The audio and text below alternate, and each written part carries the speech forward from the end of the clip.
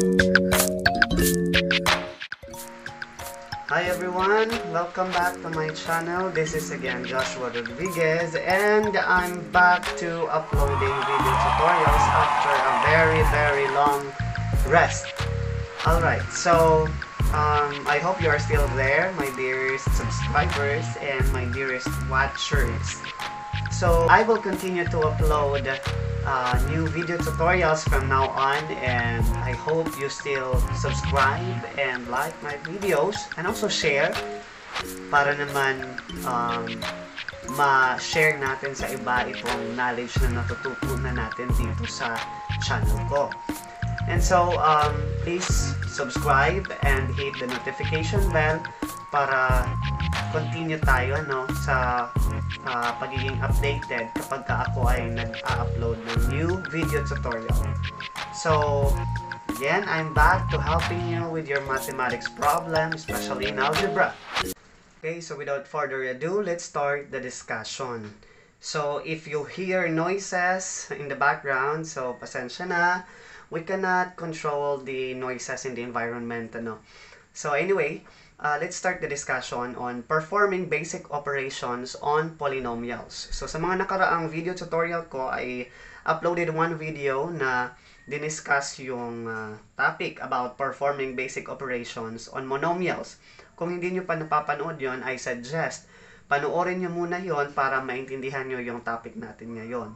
So just I'll put the link on my or on the description of this video.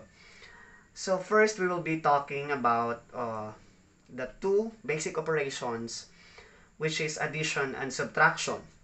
So ito muna yung unahin natin because there is likeness in the process of solving polynomials when the operation is addition or subtraction.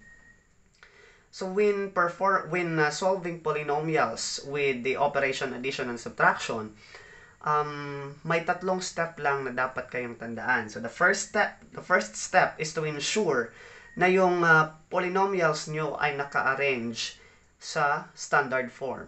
Ano yung standard form? Ang sinasabing standard form natin sa polynomials. Kailangan yung arrangement ng terms natin sa polynomials from left to right, yung nauuna dapat ay ang term na may pinakamataas ang degree ng polynomial.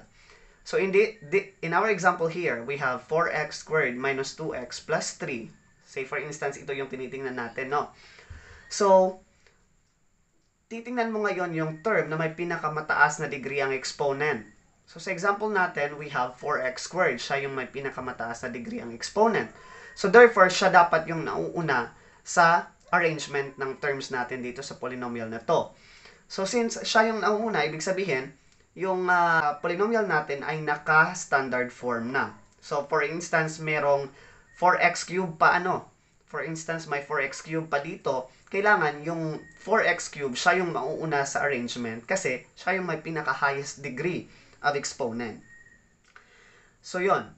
Pangalawa ay pwede mong gamitin yung distributive property. So, by the way, yung ituturo ko sa inyong way to solve this kind of problem ay yung horizontal way. Kasi feeling ko mas madali to kaysa doon sa vertical Mas nakalilito kapag ka vertical. Kasi pagka horizontal way yung paraan mo ng pag-add at pag-subtract ng polynomials, mapapadali ka talaga because we will be using the third step, which is you will combine the like terms. So again, balikan natin yung second step, yung distributive property. Ano yung i-distribute natin? So in our example here, we have 4x squared. Our task is to add 4x squared minus 2x plus 3 and x squared plus 5x minus 10. Ano yung i-distribute natin using the distributive property? Yung operation natin, yung addition. You will just multiply this to each term of this polynomial. So, meaning multiply mo positive ang positive sign, 2x squared, 5x, and negative 10. So, let's solve this problem. Unang gagawin mo is to copy the polynomial on the left.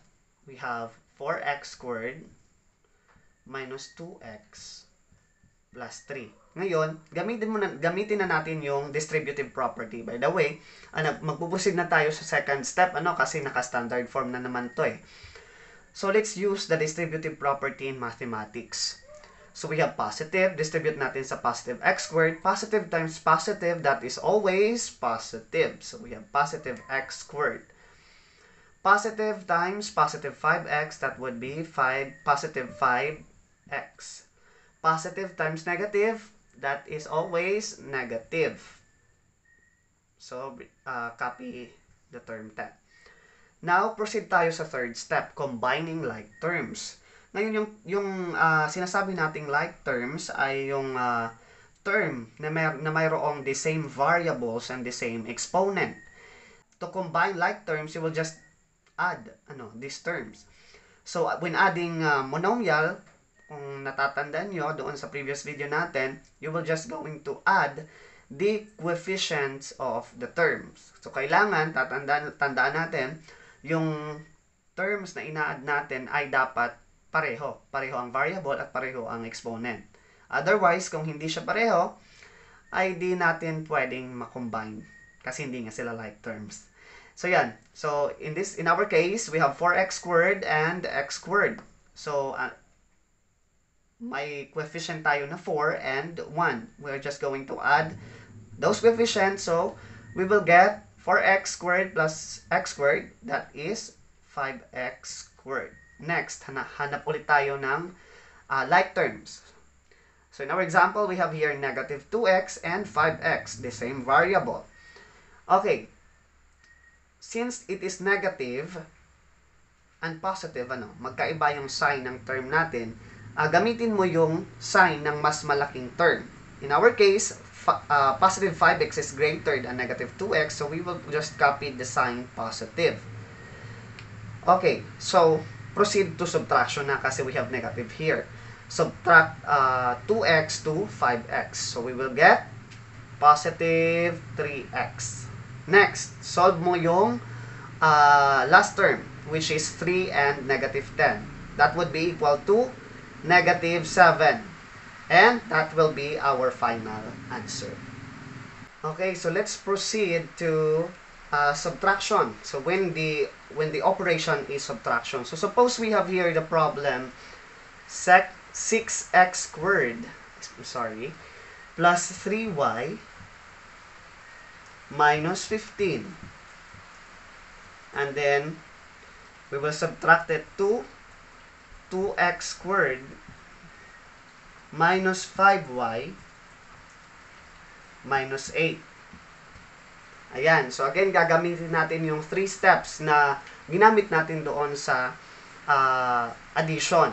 Una, see if the polynomials are in standard form.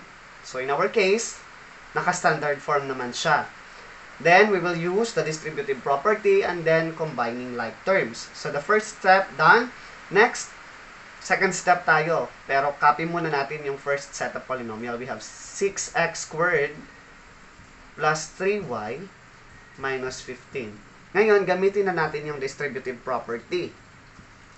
So, we have here negative. Distribute natin yung negative doon sa subtracting polynomials. We have negative times 2x squared. That would be negative 2x squared. Negative times negative, that is positive. And copy 5y. Negative times negative, again, that is positive. And copy 8. Now, let's proceed to combining like terms. Look for the terms that are alike. So, in our case, we have here 6x squared and 2x squared. Ano yung gagawin ulit natin? Let's just add or subtract the terms. So, since we have here negative 2x squared, we will subtract negative 2x squared to 6x squared. So, 6x squared minus 2x squared, that is 4x squared. Ano yung ginawa natin? We just subtracted the coefficient of the terms and then we copy the sign of the greater term. In our example, the greater term is the 6x squared. Alright, let's proceed to combining the second term or the second like term. So we have the variable y. So we have 3y and 5y. So since we have both positive, just copy the sign positive and proceed to addition. You're just going to add the coefficient of the terms. 3 plus 5, yan ay equal to 8. And then copy the variable y. Sunod naman ay ang negative 15 at positive 8. Ano yung gagawin natin? Let us just subtract 8 to 15 and copy the negative sign of 15 since it is the greater term between these two. Okay. So 15 minus 8, that is just equal to 7. Ayan. So again, ito na yung final answer natin. So again, you just have to remember the 3 steps on performing of the basic operation, which is addition and subtraction to polynomials. So una ay to see if the arrangement of the polynomials or if the polynomials are in standard form. Kapag hindi siya naka-standard form, your task is to write it in standard form. Pangalawang step natin ay distributive property, which we will just going to distribute the negative sign to the subtracting polynomials. And the last step is to combine the like terms. And after that, you will get the answer. So I hope you have learned something from this video, and please do subscribe and like this video, and also just click the bell button so you will be updated every time I upload new video tutorial. Thank you.